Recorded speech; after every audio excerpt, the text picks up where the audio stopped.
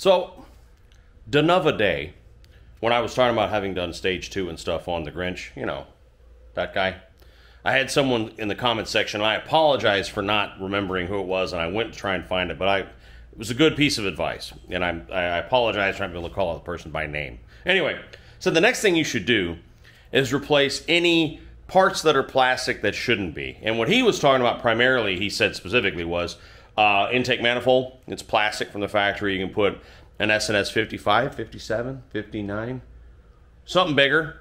Intake manifold that's made out of metal and it's a little smoother inside. You get better flow, etc., etc. But I just had this bike professionally tuned, and if you do that, you'd have to tune it. But I thought of something else that he sort of touched on that I'd done to other bikes earlier, haven't done to this one, and probably should.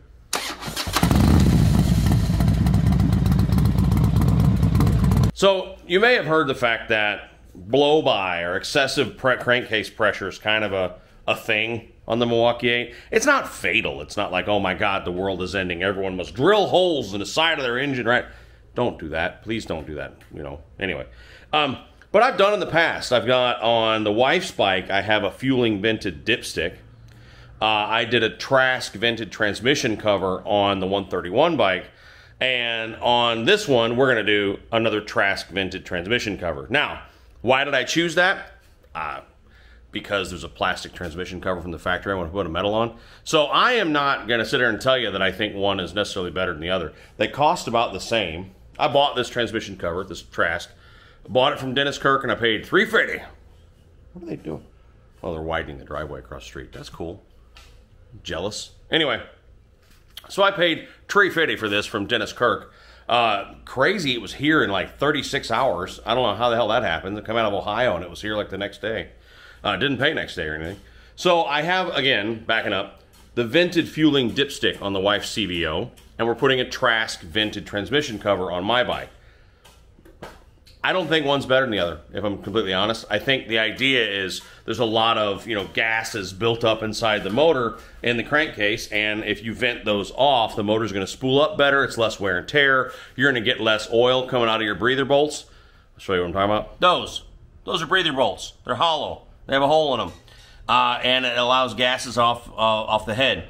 If you have excessive crankcase pressure, there's going to be a lot of oil, mist, and stuff in those gases. It's going to then go into your intake there in your manifold, and it's going to burn that off. So that's how you clog up the top of your pistons, your combustion chambers. They just get a little messy because you're burning oil a little bit.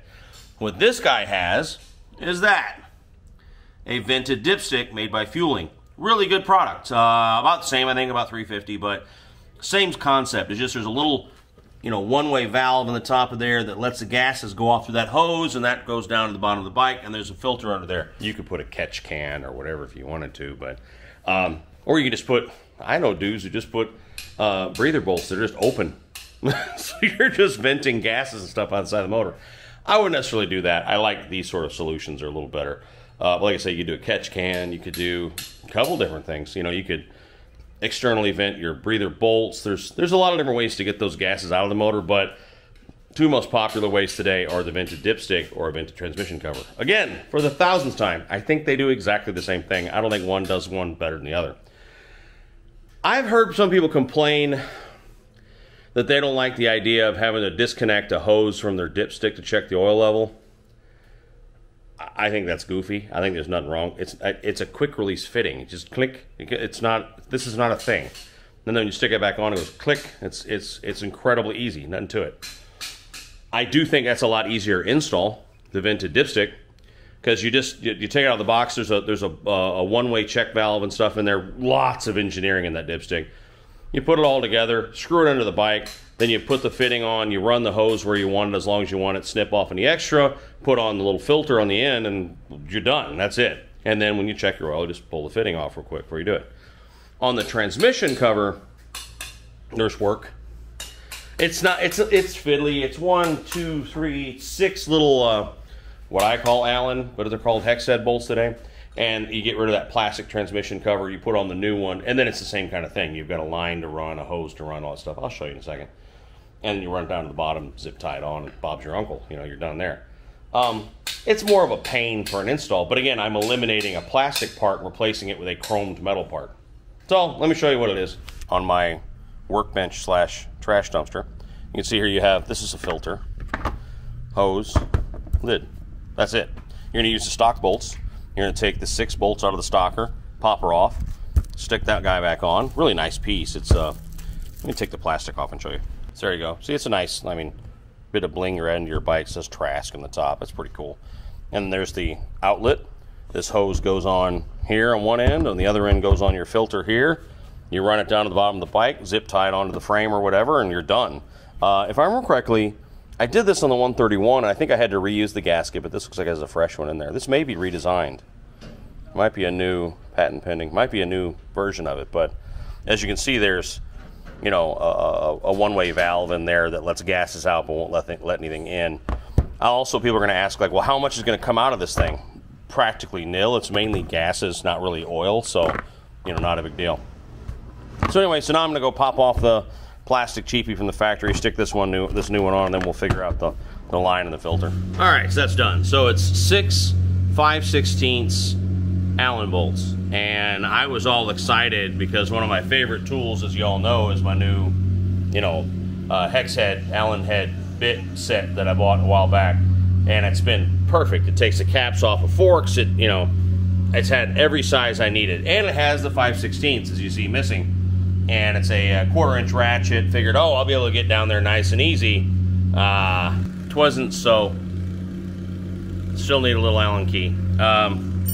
It's just the cylinders are too close to the actual transmission cover for you to get even a little 1/4 inch down in there. It just doesn't, even with a, you know, woo, one of these little guys, it still wouldn't fit. So I had to like wrestle a damn old school hex head key down in there. But it's off. Takes forever. This is a fiddly, pain in the ass sort of thing to do, but it's worth it. So I'll show you the old one and the new one and all that. Old one, new one. So the old one has, and I'll put this back on. The old one has, you know, behind the gasket here, a hole and a little tube that sticks out of there. On the new one, it has that. You take the gasket off, you pop that little hose back out of there, and you use it on the new one. So I fed this through. So you got a vent there, but in the new one, it also has this guy.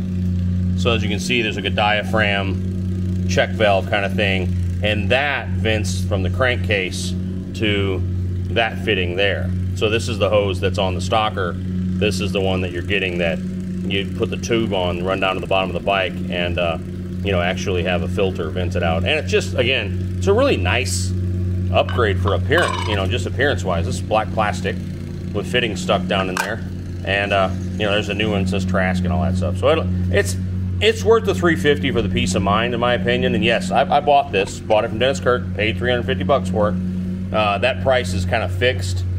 Trask makes sure that nobody sells it cheaper than that, so you can shop around if you want, but you're going to pay $350. So now, time to pop this guy back on. Next step's a simple one. Stick the hose on the fitting coming out of the lid that we just put on, the transmission cover. Good God, had to stop and do some work, and my brain's all frazzled. So you're going to stick that down over there. You're going to zip tie that. You're going to run it down below the starter, under the frame, find a good spot, snip off the right amount of hose, and then zip tie the filter to it, to the end of it, and then zip tie the hose somewhere to the frame so it sits still. It's not complicated. So right there sits the fitting. I'm going to stick this hose over and zip tie it on. I'm going to run the hose down beneath the starter where I've got it kind of poking right there, under here somewhere, and then kind of down probably behind the head pipe there. Maybe just like right about here. I might have it poking out, but not hard stuff, so not a big deal. I'll be back in a second when that's all done. All right, so what I ended up doing was running the hose down behind the head pipe, behind the transmission, and running it forward. You're not going to be able to see this, but there's a cavity between the frame and the motor here. If you put your hand under there, about the size of a baseball, and so that's where I put the filter, and I zip tied the hose around the filter and then zip tied the whole thing to the frame rail. So, and it's between where the bike jack goes, so the bike jack's not going to hit that zip tie and tear it. But she's tucked up in there nice. Worst case scenario, if I hear a rattle, I mean, I don't think I will, because you can't really secure it. I mean, I could do a little better job, but it ain't coming off, that's for sure. But you ain't gonna hear that. But anyway, otherwise, running it back, we're not talking about a lot of pressure or a lot of oil mist or any of that stuff. Like, it's not like it's blowing oil out of it. It's just mainly gases that are trying to come out of the crankcase. If you get rid of the gases, and the oil doesn't push up and out of the breather roll, so that eliminates that problem. But my thoughts were, I didn't want it back here and then, you know, venting onto the exhaust head pipe maybe a little bit, and not that it would be an issue, but, you know, just why. So that way, all the way up here would be a lot less likely. And it's away from the head pipe a good 3.5 inches, 4 inches. So it's on the inside of the frame rail. So it's not going to get on the pipe, I don't think. But, yeah, that's it. Not complicated stuff. So, again, the dipstick or the transmission cover, it is a pain in the butt to change that thing out.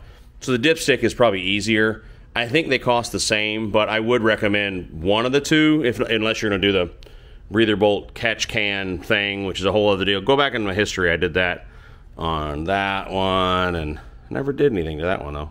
It's not as much of a problem on the twin cam. But anyway, so all happy with that. Let me button this thing up, throw the side cover back on, the bag and all that, and we're done. If you don't know what this is, I got mine at Dennis Kirk. Maybe you can find it on Amazon. I don't think you can find Trask stuff on Amazon. But anyway, so I'll put a link or something wherever, or at least where I got it from Dennis Kirk or something in the description. But thanks a bunch. Comment down below any questions you got. Let me know what you think. Hey, make sure you hit the thumbs up. And I haven't said this in a long time, but we're only driven by doing these videos for you guys. You know, ad revenue's nice and all that stuff. So please hit subscribe if you haven't. We'd really appreciate it. And we'll talk to you soon. Take care of each other out there. Bye.